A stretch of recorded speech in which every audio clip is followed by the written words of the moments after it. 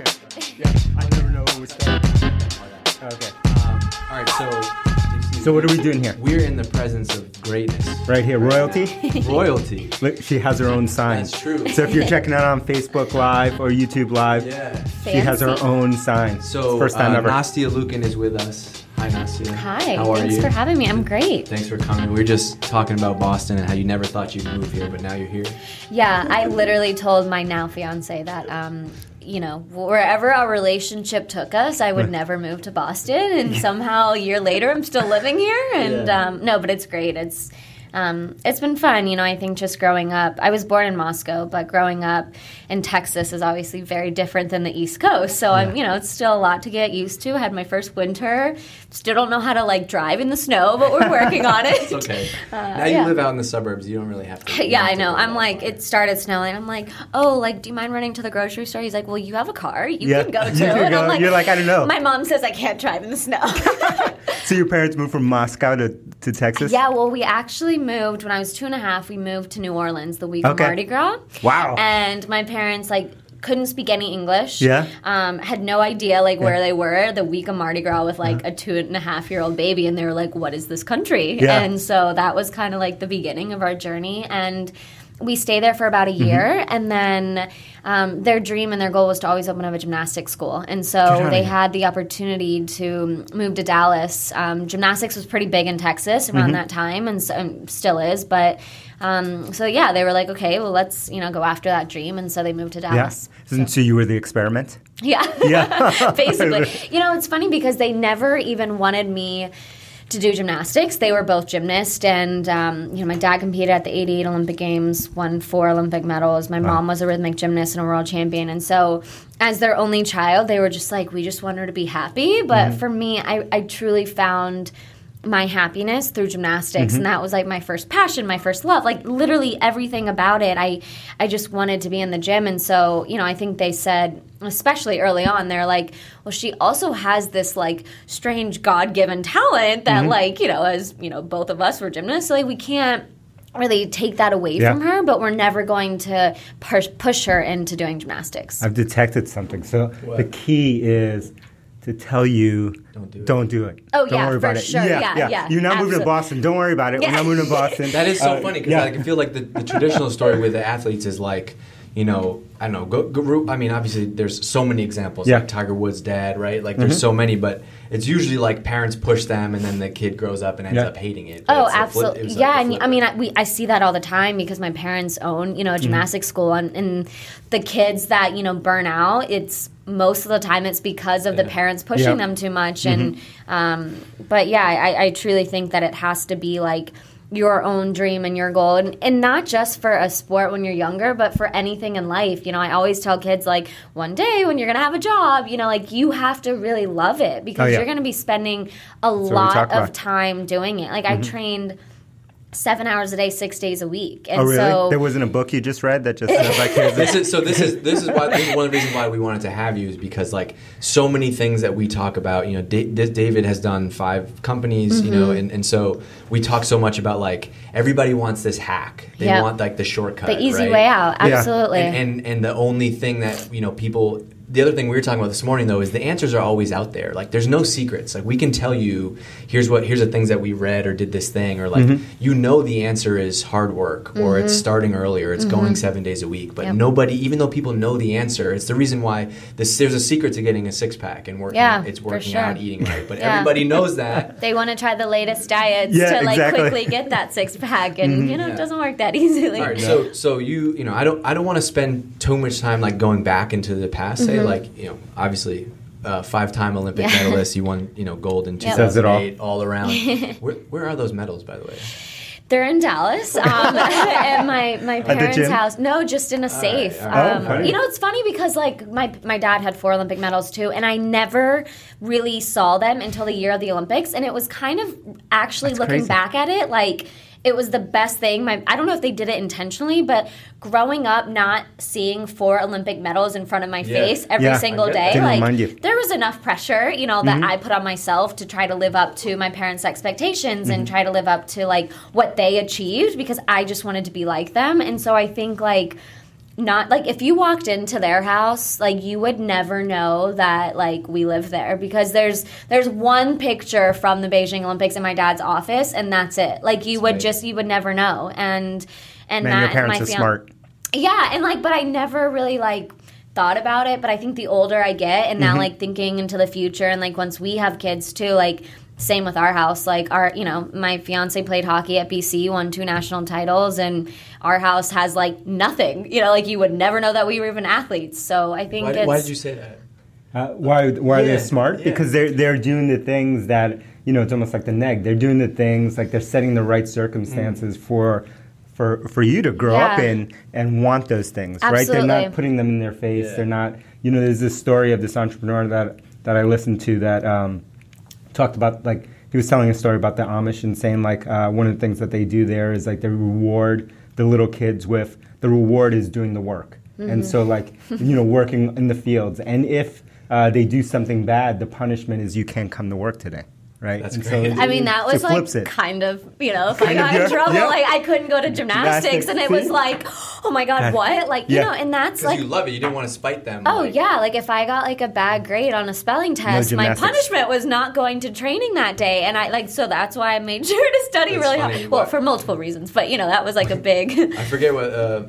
My wife and I were watching this video with Jerry Seinfeld, and he was talking about, he said, one morning, like, one of my kids comes up to me, and he's like, Daddy, are we rich? And he goes, well, I'm rich. Yeah. And that's you're like not. the mentality for the whole house, which I think is so good. Yeah. All right, so you're here because you're going to be speaking at our first annual conference, Hypergrowth, and, we're super excited, obviously.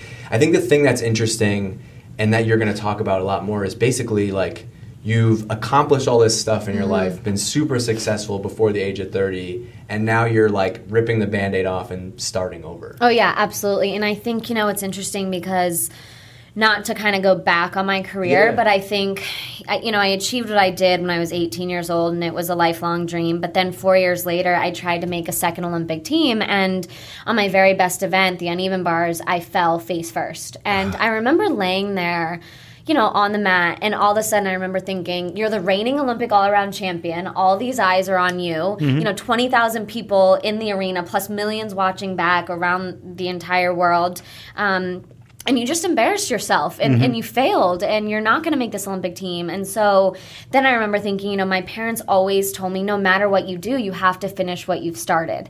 And that's like...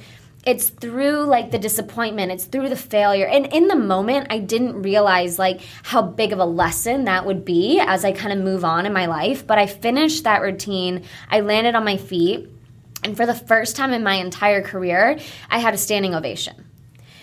That's crazy. Even when you had won before. I won the Olympic all-around gold medal, and nobody was on their feet. Yeah. And so when I had the worst routine of my entire career, 20,000 people were on their feet. And so, again, in that moment, I had no idea why this was happening. I was like, you guys sit down. Like, that was really bad. Like, really, you shouldn't even be cheering for me. I was so embarrassed. And then... But that's when you were a true winner, right? Yeah, and I think, like, my entire life...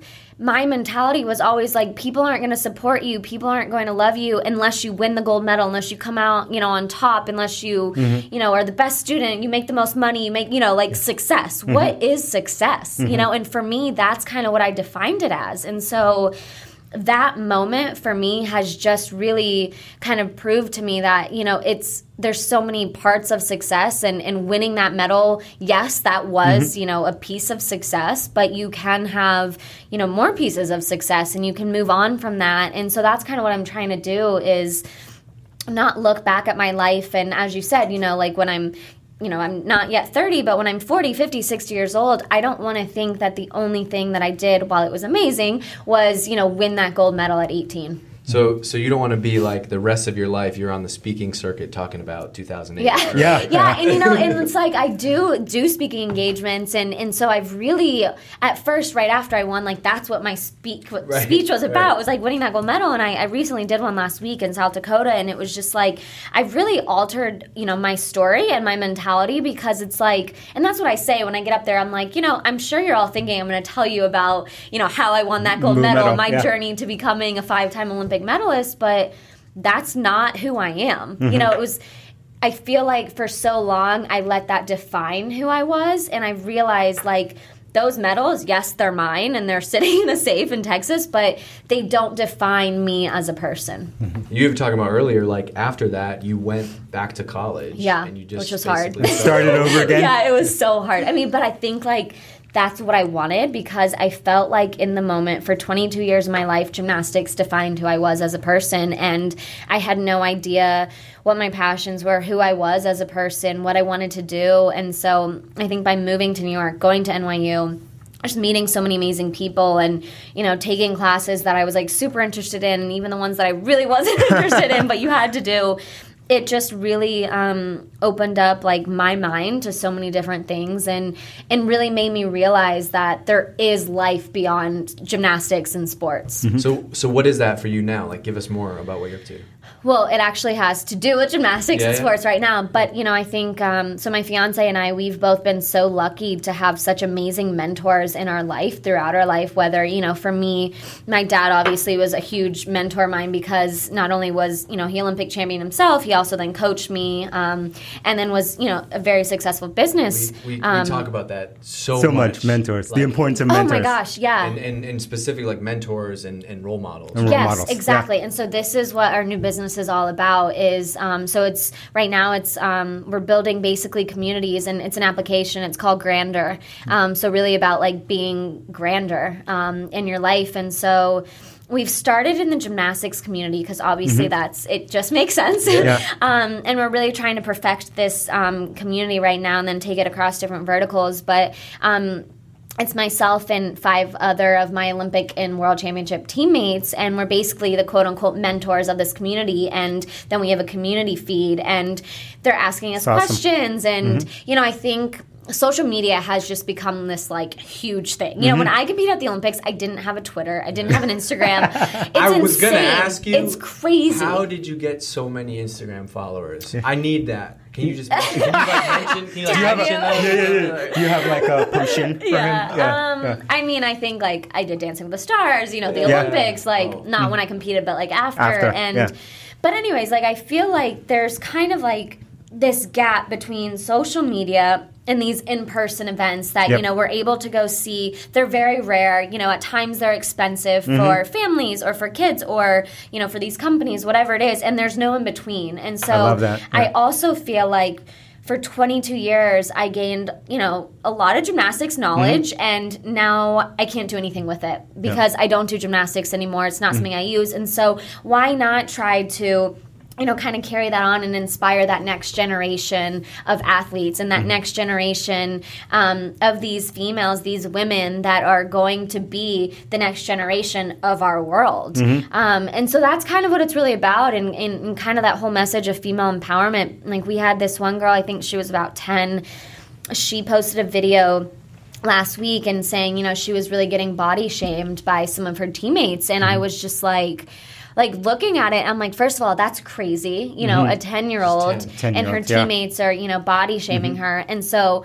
I wrote back to her and she was saying, you know, she doesn't have like the typical body for gymnastics. And I'm like, talk about not the typical body for gymnastics, because I was always like, you know, quote unquote, like too skinny, not strong enough. I couldn't run as fast. I couldn't jump as high. Like I was like, all odds were against me to win that gold medal because I just wasn't that, you know, classic like gymnast body. I wasn't strong. I wasn't a lot of things. And so I told her, I was like, you know, it's so important to be comfortable in your own skin and to be confident in your own skin and to also stop listening to everybody else. And it's like, it's so hard to do because it's like, it's easier when you're on the other side telling somebody. And then like, it was cool because I commented and then like 10 of the community members commented. They were like, you know, stand up for yourself. And it was just, it was awesome. This conversation. Yeah. It was like, it was really special. So yeah, so I mean, that's kind of what we're building is, you know, the importance of having these role model and mentors in your life. And now as Matt and I have moved on into the business world, we have mentors in the business world that we can talk to. And so it's not necessarily just having an athlete that you look up to or a gymnast, you know. It's in all areas of your life. Every single part, marriage and business and, you know, so many different aspects. If you only knew how often we talk about this, right? This is the idea behind, behind the podcast and behind the conference is around this kind of growth in all these areas, and it's so important to have those role models around you. And the amazing thing to me is like every successful person I talk to in any realm, whether it's business or sports or what have you, it's always the same patterns. Yeah. Role models, Yep. mentors, right? Putting in that hard work, someone telling them or people telling them you're not the right shape, you're not the right size, you don't have what it takes, right? It's always the same so true. story. Like I've been just reading a lot of books and listening to a lot of podcasts lately about like, now successful like companies, whether it's like Kate Spade Yep. or, like different brands and different companies. And it's like the commonality between every single one that I've read or listened to has been a failure in the beginning. Yep. Crazy how much this is so ridiculous. It's unbelievable. Yeah. And it's like, or a failure to the sense of like, I literally either had to go 110% all in, Yep. or I was just going to have to give it all Give up it up. and throw it off the Yeah. table and start over. Yeah, But this is why people clapped when you fell, Yeah, right? Because yeah, it's like exactly. because it's what we talk about. The difference, everyone falls, but winners get up. Yep. When they fall, Yeah. right? And Yep. that's when you were the true winner. Yeah. The other flip side of that, which I learned from him, is there's role models, right? Mm-hmm. And so there's also reverse role models, which is basically like sometimes you might have imposter syndrome or think that you shouldn't be involved with these Yeah. people, right? And then you go to an event or you go and do something and you realize that all of these other crazy successful people don't feel that much different than you. Yeah. You're like, wait a second. Yeah. Oh, we're so similar, and that is been such an unlocking thing for us. Yeah, I think it's interesting because like last week I spoke, I did a keynote at, it was a women's business conference, and I'm looking out, and there was like 1,000, business owners, and I remember being like a little nervous because I'm just like, like they all have kind of what I'm wanting to have soon, like a business, and I'm like, why are they going to listen to me, And so, and I remember like after I finished, like, I had so many people come up to me and say, like, that's exactly what we needed to hear. Like, and I was just like, wait, what? And so I was kind of like, okay, yeah. And actually something that I always share too, and kind of has really applied with me throughout my entire life, was when my mom told me when I was little, was that we're all going to have bad days, whether it's in gymnastics, business, a marriage, whatever it is. And it's so important to never quit on a bad day. And Man, I these remember parents, I know, ridiculous. I owe my parents quite a lot. Yeah. But I remember coming home from the gym and just like crying and being like, I quit, I don't want to do this anymore. And my mom was always like, we're not going to push you into this, but you can quit, but not today. You can have to go back to the gym until you have a good day, and after a good day, you can quit. And so, sometimes that would take me 3 days, 5 days a week, and then, moms know best, so I'd come home after a good day. She's like, great, we'll enroll you back into public school. We'll find another activity that you like. And I'm like, what are you talking about? I never said I wanted to quit. So we it's need like, to get your parents on this podcast right here. They're But we geniuses. talk about. I mean, it's like we're in startups, and so it's the same. It's like there's Monday could be amazing, Tuesday could be terrible. Oh, yeah. Wednesday could be amazing, Totally. Thursday could be terrible. And so if you react too short, in the short term, Yes. we always say we're in it for the long run, Yeah. regardless. Yep. Absolutely. And then that's kind of, I feel like what this business is like for us too, because, for me, outside of building my personal brand and that business and working with sponsors and keynote speeches and all that, which has been great, and I'm very fortunate for that, I wanted to do something that brought me as much passion as I once had for gymnastics, because I feel like ever since I finished gymnastics, I haven't quite found something that every single day, while yes, it's a struggle some days and not all days are great, but you're in it for that long run, and you have this goal and you have this dream and this passion, and while everything else, I do enjoy doing those things, but it's they're one-off things, and every day is different. And you're like, okay, one day I'm talking to kids, the next day I'm talking to businesswomen, and so it's been really cool to we're kind of starting the round of investing and meeting with investors, and and it's I was just telling Matt yesterday, I'm so used to success kind of being in my own hands, where you make it happen. If you want to be better at the balance beam, you have to do more beam routines, and so it's sometimes that's not always the way it works, starting a new business. And so I'm I feel like that's my worst quality right now, is I get so frustrated sometimes when if people don't understand or they're like, I'm not sure how that could be scalable. And we're like, this is how it could be scaled, and it's like, you want to and so I'm really learning a lot about it. So it's been really fun. That's amazing. We have a lot of investors who listen to this show here. So you have to reach out and check out Grandeur. Nastia a check. Yeah, right, Nastia a check. Big check. Know, there's Let's a go. lot of them out here. Yeah. Listening. No, it's been fun. Yeah. Something you said there, which is so important, is like you have to love it, right? Yeah. This is why you hate when people talk about work-life balance so much, right? Because the only way is it's going to be hard, it's going to take time, and so if you don't actually love doing it every day, it's going to be so damn hard. Don't do it. Yeah, I absolutely agree, and it's funny because a lot of people are also like, obviously Matt and I are engaged, and we're starting this business together, and it's like. People are kind of like, well, that's crazy. Yeah, how do you do get a lot that? Of questions about that? Yeah, we've gotten quite a few. I would say like it's a 50-50. Like 50% of the people like ask something or they're like kind of scared to ask, but they like try to bring it up, and then like the other 50 are just like, whatever, like we don't really care. But it's really funny because both of our parents, like his parents started a business together, still work together, still married, same with my parents, and like we grew up like that, and so to us that's not weird. We saw that our parents worked together and made a very successful business. Both completely opposite ends of like the types of business, but I think that we're both very driven, and obviously like any like coworkers, you're gonna disagree about things, but I think at the end of the day, when you have like that same vision and that same end goal, which is why it worked for my dad and I when we were training, because my dad was my coach, and people always said, how does that work? Yeah. Like, how do you come home to that? To the coach, yeah. And I was like, I don't know, like he knows me more than like any other coach could ever get to know me as an athlete or, obviously as a daughter. And so our end goal was the same. We both wanted the same thing. And, like, sure, there were times where we were frustrated and we didn't want to talk to each other or butt heads because we were, like, both so stubborn and we're the same person. But at the end of the day, like, we worked hard and we made it happen. So I want a couple things I want to just go deeper on, like, more quickly to base on what you're doing now. Like, what is do you still have, like, you're speaking, you're doing a bunch of stuff, so you're all over the place.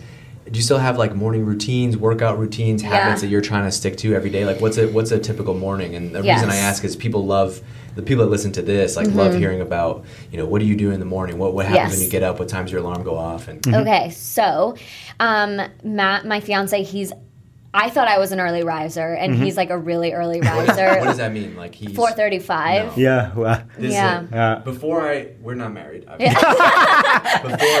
Before I even like have looked at my phone, I have like 16 messages from him. Every channel. Ping, ping, I do the same to my agents too, and they're just like, that's what it is. What? Like he sent me this 6:08 this morning. Nastia's coming today. Hope you got notes. I hope you're ready. Like, I'm ready. You're I'm like, ready. I'm on it, but I'm the same way. I'm like, we need to get this deal done. We need before 7 a.m. And I'm sure it drives him crazy. So Matt's already been up for a couple hours. So I'm slowly trying to get on his schedule. Today I got up at 5:30.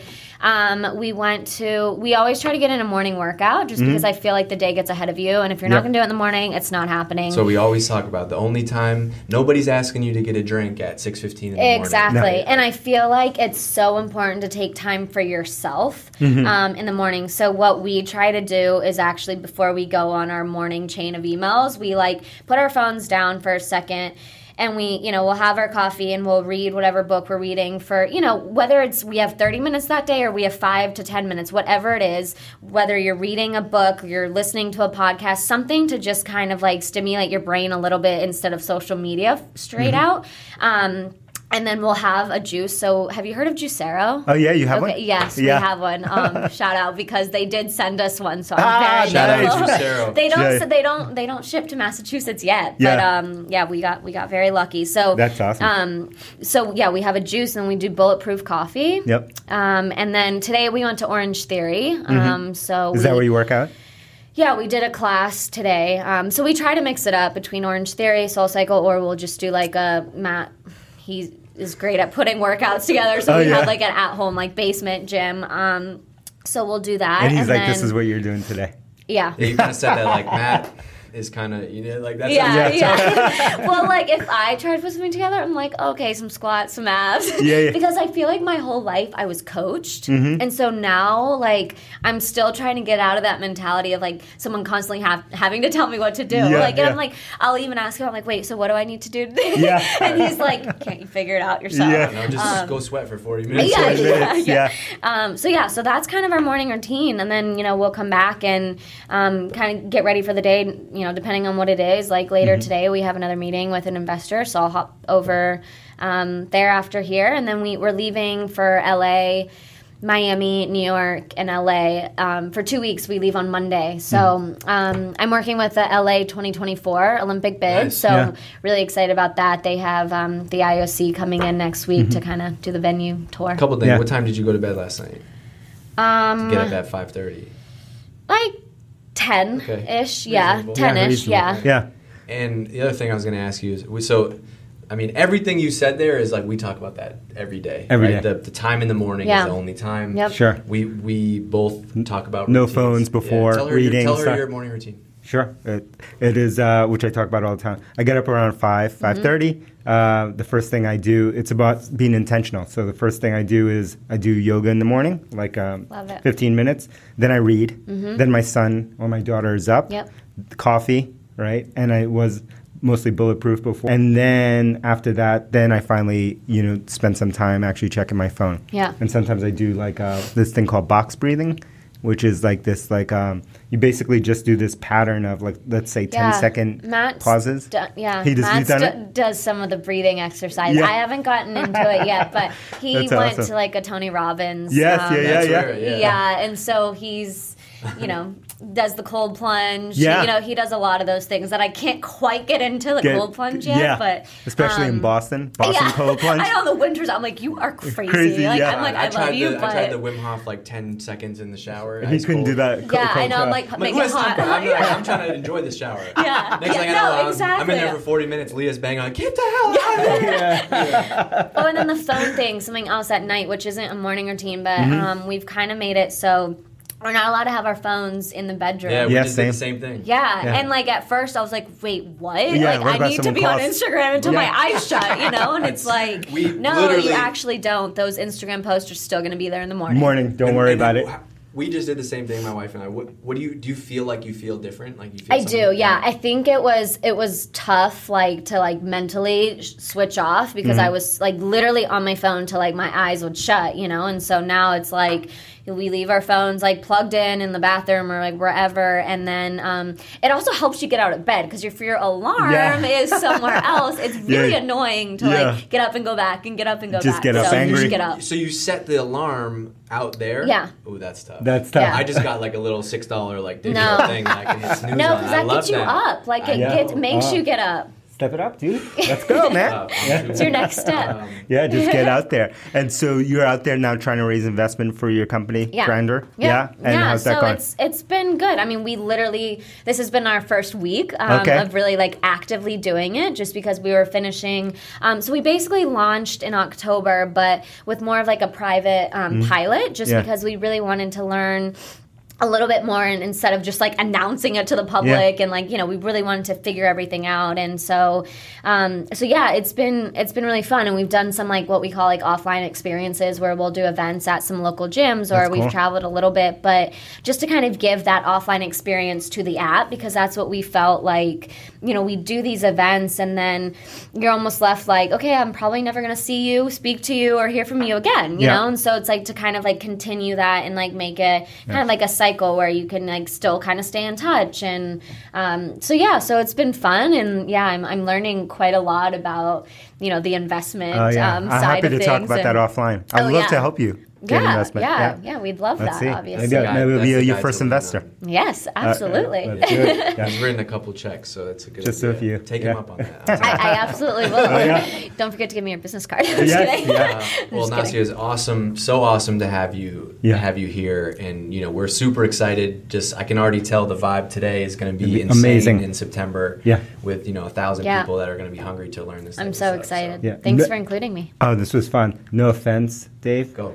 but this room feels a lot better now. Damn, it should. A lot better. Yeah. Of course it should. This upgrade. is. I'm just excited because we didn't talk about any of this stuff before. You know, I don't know if Nastia wants to do DC Nastia show. Oh, she does. I'm out. I'm out. Wow. Okay. Yeah, okay. You know what? That's okay. That's okay. I'll be known as the guy who got us to this point. Yeah. And then was replaced. Yeah. And we're good. Okay. You started it. It takes somebody to start it Here's off. I'm the you different know? person to scale it. Look, don't get me wrong. To scale it. Don't Yeah. get me wrong.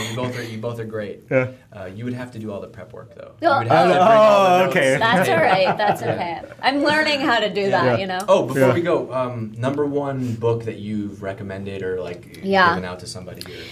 It's one that I read before the Olympics, The Secret. You know, I feel like So affirmations. I feel like it's really about, it sounds so cliche, obviously, but like really that positive thinking, not even just like as an athlete, but as a person. Like if you're going to attract negative things into your life or, you know, keep asking the question of like, why me? Why this? Yeah. Why can't I do this? Like, nothing great is going to happen. And just quick tidbit, like on The Secret, I created a vision board and about 6 months before the Olympics, and the Beijing Olympic Committee had just printed off the Olympic medals, and so or released them. So I printed off gold, silver, bronze, put it on my vision board. And the week before I left for Beijing, my mom dug out my dad's Olympic medals in the attic and hung the gold one on my board. Oh, get out of here! And it was like the first time, and it was like looking at like a picture of like a medal I could potentially have in the next few weeks, and like my dad, like a real one, yeah. And like putting those together, it kind of just like made it seem so That's real. a movie moment. That's a movie. She put the day I left, she put a card right by my vision board, and I got it the day I got back from the Olympics, and it said, "Congratulations, I'm so proud of you." And obviously not knowing what was going to happen, but you know, she had this feeling, and I really believe in like believing, and no matter what, through failures or through falling literally or figuratively, you have to finish what you've started. You have to pick yourself up. And if you work hard and if you believe in yourself, anything is possible. That's amazing. When you have kids, you need to have a parenting book with your parents. Yeah. It's going to be amazing. No, I know. My dad's actually told my mom and I that we need to do that because, like, you know, it's like my mom didn't coach. Well, she was my first coach, but she was like too much of a mom. I'm like, I'm tired. She's like, go sit down. Yeah. My dad's like, yeah, she's gonna get real far. Yeah, you're gonna keep going. She really was like the support side to the team. Like we called ourselves like Team Liukin, and it was like this triangle. It was like me being the athlete, my dad being the coach, and she was the one that held it all together. And without her, you know, we absolutely wouldn't have made it. So wow, that's a book I want to read. Yeah. Awesome. Thanks for coming in. Thank you so much for Take having us me. out of here. All right. Everyone knows what to do. 5-star reviews only. Check with Apple. Let's see if we can get 6 stars now. We only get 5-star reviews. We only get 5-star reviews, right? Unbelievable. The people, they only leave 5 stars. Can I leave a review? Yeah. Oh, yeah. Nice. Some people try to leave 6-star reviews. So 5 stars only. And I want you to go check out the biggest Instagram that I've ever seen. Ever. Gazillion followers, I think, right now. What's your Instagram handle? It's Nastia Liukin. So NASTIALIUKIN. Go check it out. Yeah. Go check out Grandeur. And if you're an investor, hit Nastia up. Yeah. Give her some money. Write big checks only.